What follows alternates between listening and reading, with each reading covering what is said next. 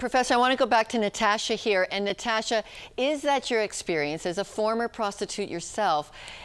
Are what Terry Jean Bedford has brought to the ruling, the idea that she started as a vulnerable teenager, why didn't that pain restrict them from looking for more freedoms for prostitution?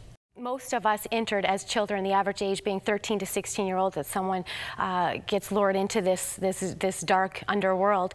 And so when does it become a choice? When they turn of age? When it's all that you've ever known, it's what you've been raised by, you believe that it's your choice. You tell yourself it's a choice in order to survive what you're doing. I've actually read the affiants, the evidence that they put forward, and all of them entered as children. So again, when do we start referring to them as sex workers, and when do we start viewing this as a choice when in fact they were children entering? It's not just about two adults making a consenting and two adults consenting for a business exchange. It's sexually exploited children, and I think that we need to start looking at the changing society's perception on who these people are and recognizing that they are victims.